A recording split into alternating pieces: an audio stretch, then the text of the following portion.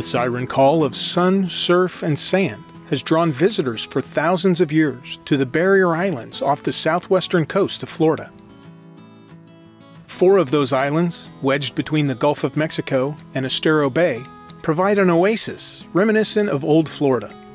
This area today is a wildlife preserve, a recreational facility, and a place of respite between the bustling tourist spots of Bonita Springs and Fort Myers Beach. But this little slice of old Florida paradise almost went the way of a lot of other properties up and down the coast, into commercial development. Instead, concerned citizens fought to preserve this pristine landscape and turn it into one of the more beloved state parks in Florida. This is the lure of Lover's Key.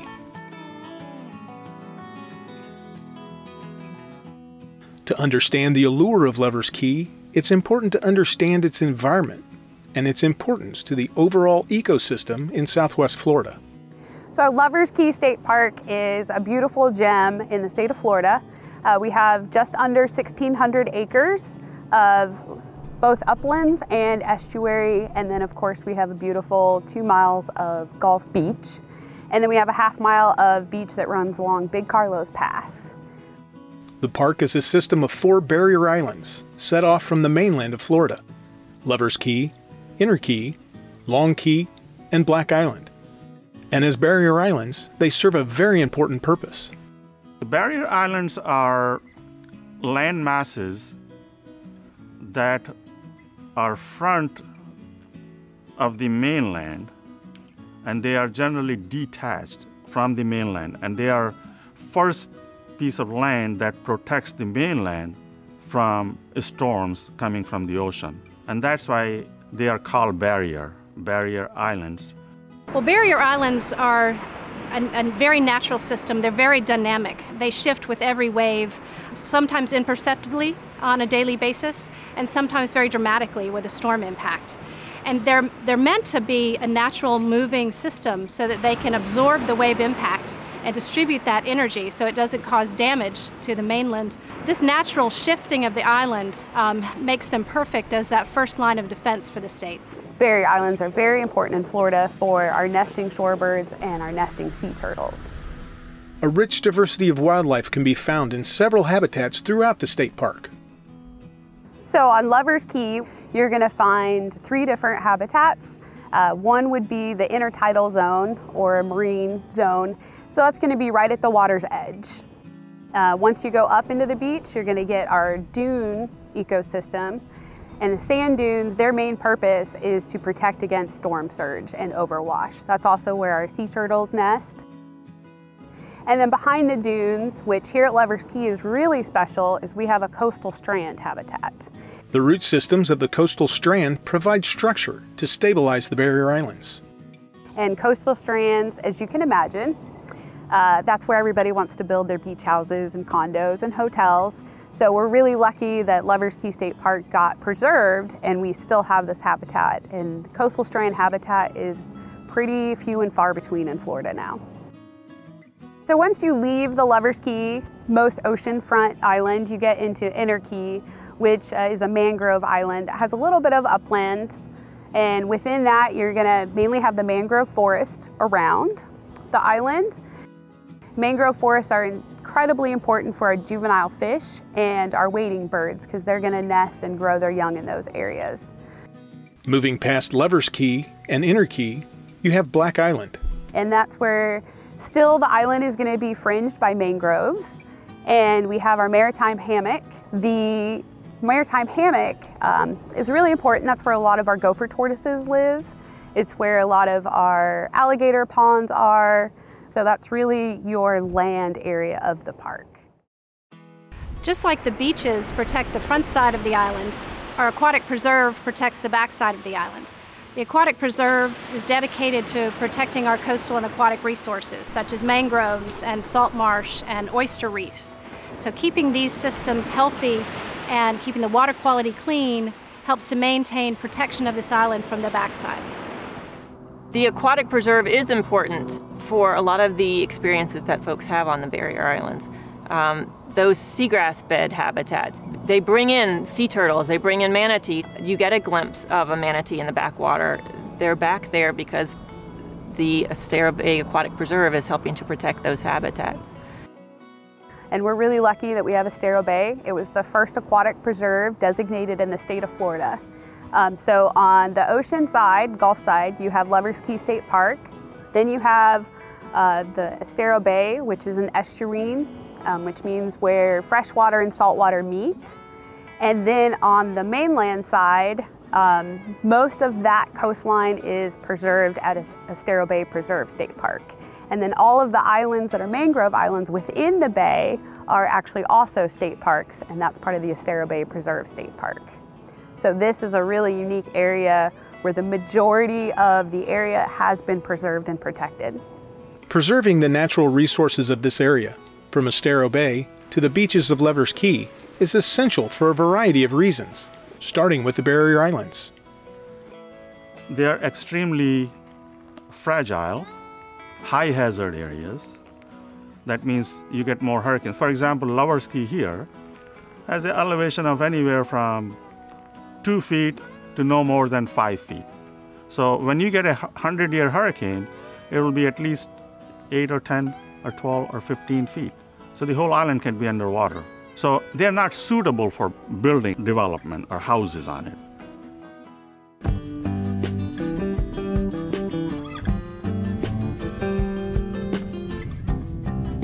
Healthy beach and dune systems are invaluable to this state. They're one of our more precious natural resources.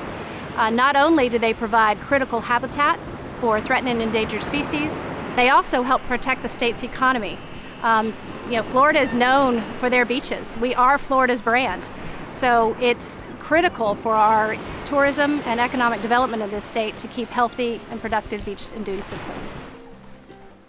Long before they became critical for tourism, the secluded barrier islands drew generations of people who saw an abundance of natural resources and perhaps an abundance of privacy. So Lovers Key kind of got its name Lovers Key because apparently a lot of locals came out by boat as couples and they were lovers. So it's kind of known as the romantic island. There's also kind of lore that a pirate couple kind of lived out here on the beach and they were lovers. So it's another reason why it got its name Lovers Key. The first people to establish a permanent presence throughout southwest Florida were Calusa Indians or other indigenous tribes. It's thought that they inhabited the area 12,000 years ago. The Calusa, like us, would have been using islands in much the same ways we do today. They were important to them recreationally, economically, and in that way very similar. But certainly there's a tie and a connection to the fisheries and to the environment of these areas supporting all that is of our life. From the barrier islands throughout Estero Bay, the Calusa would have seen and perhaps avoided ships carrying European explorers who first took notice of the tribe in 1513. By the 1700s, the Calusa population had dwindled, either taken into slavery by enemy tribes or by diseases brought by the Europeans, giving opportunity to others to enjoy the rich abundance. In the 19th century, Cuban and Portuguese fishermen made their voyage north and built seasonal structures to reap a harvest of mackerel, mullet, grouper, and more.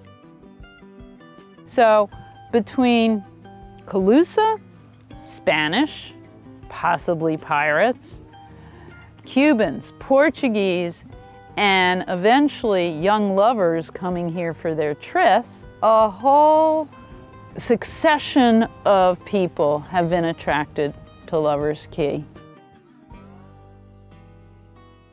The ecology of Lovers Key remained unchanged until the mid-20th century, when a new generation of Americans headed to Florida's Gulf Coast after World War II. Up and down the coast, from Tampa to Naples, the landscape was quickly becoming transformed by urbanization and construction. Back in the early 60s, there needed to be a causeway that connected the city of Bonita Springs to the town of Fort Myers Beach. So an engineering firm, Carl Johnson Engineering, got the contract. You know, Carl Johnson had this dream. So he was able to make the case to do this causeway. Well, from an environmental standpoint, it had a huge change on the bay, you know, which some of us were very concerned about. So Carl Johnson was out in the area a lot, building the causeway, and he fell in love with the islands. So he went back to the Lee County commissioners and really advocated that this section of property, which is the southern half of our state park, really needed to be preserved, that it shouldn't be developed, because he knew as soon as the causeways were done that developers would want to come in and develop this beautiful area. So he succeeded, and Carl Johnson County Park opened up. And then the northern half of our property was up for sale, and developers ended up purchasing it and started to develop it to be basically a themed resort. The dream behind Black Island Plantation Resort was from a fifth-generation Floridian named Floyd Luckey. For this project, Luckey led a development coalition comprised of the state of Florida, Lee County, private citizens, and the family of Bob Graham, a future governor for Florida. From the late 60s to the early 80s, the partners bulldozed vegetation, dredged canals, and used the fill to build up Black Island's elevation for the new housing resort complex. The idea was to build, as approved, 330 multifamily units along the waterways in different villages, 4 different villages. Floyd had some environmentalists and biologists sort of look at the entire property, developed lines where he thought would be the best to dig the rivers, laid out the areas where the rivers were going to go, and they just made all the rivers. So every river that you see here is man-made. He called it Black Island Plantation because on the interim, once they developed the property and put in the rivers and everything, then he planted the island with sea grapes and dwarf Malayan coconuts. But in the 1980s, opposition to the development of the islands mirrored growing concerns throughout Florida about the destruction of coastal habitats. See, what happened was these plans to develop the island took place at the very same time that there was a growing awareness that mangroves should not be bulldozed, that coastal islands like this one were increasingly being gobbled up for development, and that not only was that denying the public access, but it was environmentally destructive. A group of citizens decided to fight the development. One of those happened to be Bill Hammond, who was a biology teacher in the Lee County Public Schools at the time, and he was tipped off about some aerial photographs. One day, I got a call from Larry Houston on Fort Myers Beach. Larry was a photographer who did a lot of the postcards and posters of, the beaches. And he was flying over the island, and he called me and said, "There's 2 big drag lines out there." Hammond took the photos to government officials in Tallahassee, including Governor Bob Graham.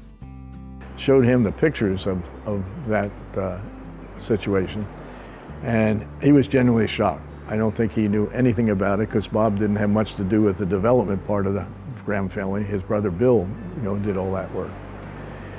And he looked at it and said, "I'll get that stopped." And while the dredging had been done, the development halted. Governor Graham, whose family no longer had a financial interest in the development, also created a program called Save Our Coasts that prompted the state to purchase coastal properties for preservation. So they started the Save Our Coast program, and there was a priority system, and there was only so much funds available to buy properties for the future, for the environment. We worked on that for several months, if not a year, to make sure that we met the criteria on that list, because he decided at that time we were going to sell it to the state. In 1983, Lovers Key and Black Island made it to the top of the list of properties to be protected by the Save Our Coast program. Ironically, it was the developer Floyd Luckey who helped coordinate the sale to the state of Florida. So now the state of Florida had state lands right adjacent to a county park. So the county and the state got together and decided to merge the 2 properties and develop the Carl Johnson Lovers Key State Park, which is what we have now. It was a great time because we were expanding the process of more acquisitions, more people were coming to Florida, and there was more need to make sure those folks had access to our great beaches and our great lands. When we received the park, we had 0 staff. And then I had volunteers that were working to clear the Brazilian pepper. Well, those were the earliest members of what is now the Friends of Lovers Key. At that time, there was really no way to get in to the beach here. So those members, and I joined them a few times myself, would come here on the weekends and maybe one day during the week and actually literally blaze a trail through this area out to the beach. And it was dirty, grimy, heavy, filthy work to do, and they loved it. And that's how the first trail got out to the beach here in this park. Then they said they were willing to staff the park on weekends so we could open the doors. It was all through donation at that point. And so we opened the doors as a result of those volunteers and the caring of these folks that are citizens wanting this park available to them and to the other folks here in Southwest Florida.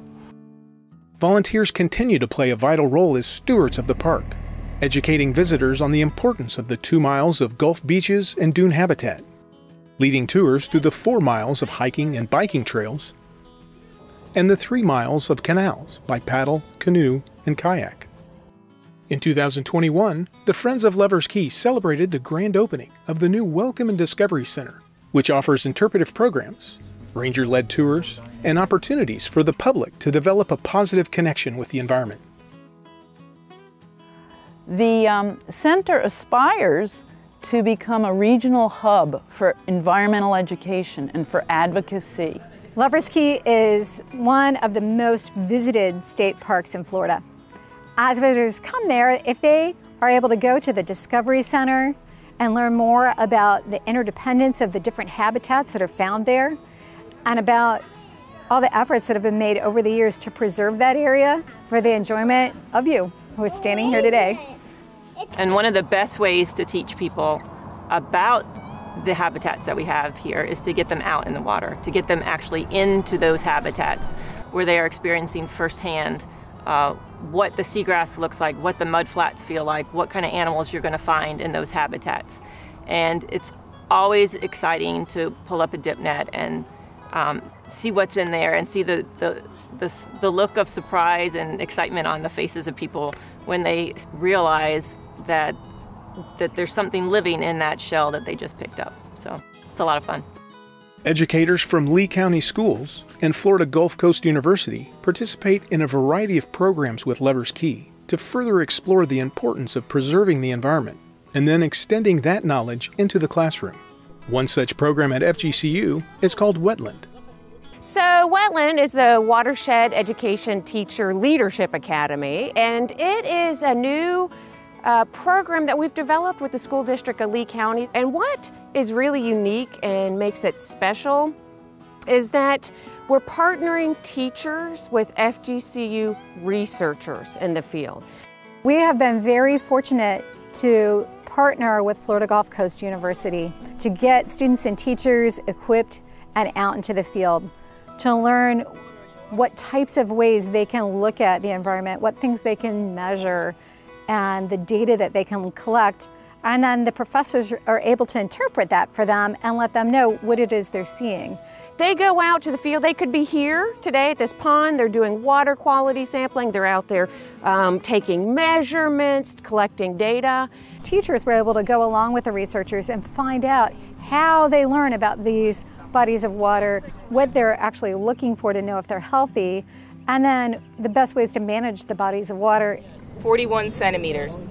This is really trying to give those teachers a broader skill set, not just teach a narrow lane about how to do hands-on environmental education. So in that case, it's absolutely critical to see science in practice, to see, oh my gosh, this is what it looks like. For our students to better understand the context of what they're learning in the classroom, it's really important for them to have the entire picture. So if they go out into the field and experience themselves what lives there and the interconnection they have with their environment, they're more likely to retain the knowledge, to be engaged and excited about it, and then learn what they can do to help preserve it for the future. So ultimately now it's about building that connection between people and nature. You are absolutely seeing the growth, the belief, the focus, and the support for increased environmental education in Southwest Florida. While teachers and students are being trained on the scientific applications of environmental education, volunteers are using those applications throughout Southwest Florida's ecosystem. For instance, as part of the Estero Bay Aquatic Preserve, they monitor water quality as far north as the Charlotte Harbor Estuary in a program called the Charlotte Harbor Estuary Volunteer Water Quality Monitoring Network, or Chevy Walkman. So the Chevy Walkman program is a monthly volunteer water quality monitoring program that takes a snapshot of water quality in the greater Charlotte Harbor Estuary, all the way up from Lemon Bay down here to Estero Bay Aquatic Preserve. So there are 46 sites located throughout 3 different counties, 6 different aquatic preserves, and each of those sites is manned by volunteers. Those volunteers collect water samples and field data at the same time every month, including at the boat ramp at Lovers Key. So they get data on parameters such as dissolved oxygen, salinity, temperature, clarity, and then they also take grab samples, and all of that data is loaded into the state's water quality database and can be utilized to help assess the impaired waters of the state. Seagrass beds, oyster beds, and colonial wading bird rookeries are also monitored by the Estero Bay Aquatic Preserve because these habitats are critical to the overall health of Southwest Florida. I mean, it really does show the connection between the importance of preservation of uplands as well as the water, submerged lands. There is a connection between the two. You have to take a holistic approach. So if you are impacting or affecting one, you're going to have an impact on the other. The health of the water quality in the bay affects the barrier islands, affects the uplands. But you've got to protect those areas for now and future generations in order to make sure that folks have this place to come to enjoy those resources in a safe and healthy way. So this is a really unique area where the majority of the area has been preserved and protected, which is an amazing story of how communities can come together and preserve lands, provide important habitats for animals to thrive, and allow all of our visitors and future generations to be able to come and enjoy the natural Florida. The original developer, Floyd Luckey, who was going to turn this into a theme park with thousands of condos, he sold his property to the state and he dedicated himself to stewardship and protection. Floyd actually was one of the instigators of Friends of Lovers Key, the folk still. He was one of the first signers on, and if you look in the records, he was actually one of the incorporating officers. It was important to him that when the state bought the property, that it be developed so that people could use it. So had this not been dredged and filled, noticed by alarmed environmentalists, and fought over for years as to what to do with it, we wouldn't be able to enjoy it in its present state. And I think it's also a great lesson that when, people think, oh, what can the public do about something? It shows the importance of public stewardship and being engaged with your local habitats, your local land preservation, and what can be done when folks get together and make that effort to preserve something for future generations.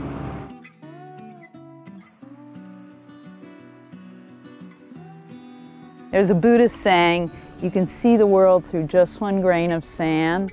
And here on the shores at Lovers Key State Park, that grain of sand is the story of how this park almost didn't come to be, and in fact was preserved by the actions and conscientious choices made by some concerned citizens to keep this as close as possible in its natural state.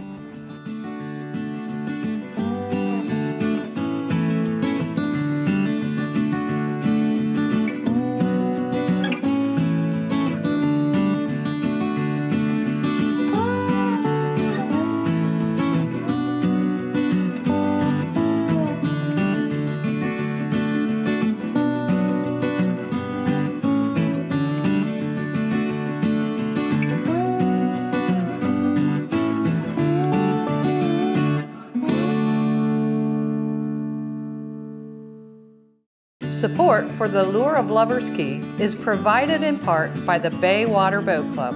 With a fleet of over 60 boats, the family-owned Baywater Boat Club is dedicated to providing recreational boating opportunities on the waters of Estero Bay. For more information, visit bwboatclub.com.